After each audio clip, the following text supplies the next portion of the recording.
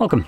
In front of me is a Nothing Phone 3A Pro, and today I will show you how we can hard reset this device through recovery mode.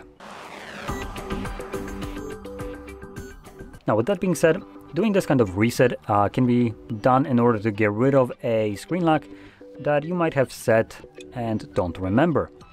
Now, I don't have a screen lock right here, but nonetheless, if you have one or you don't, the process is exactly the same.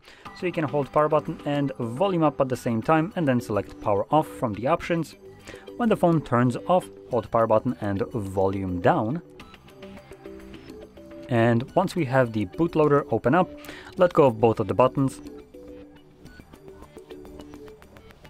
Then using volume buttons, for instance volume down, you want to have a recovery mode visible right here. Once it is, press power button to confirm it. Next you will see Android with no command, so once you do, hold power button and while holding it, you're going to press volume up. Like so. And this redirects us to the recovery mode. Now in here, again using volume buttons, you want to scroll down and select Wipe Data Factory Reset and then confirm it again using your power button. Select Factory Data Reset. It's going to start wiping data, then give you a message Data Wipe Complete.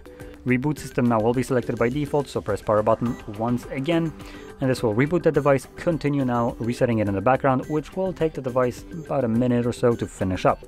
Once it's completed, we will be presented with Android setup screen. So I'll be back once that is visible for me. And there we go.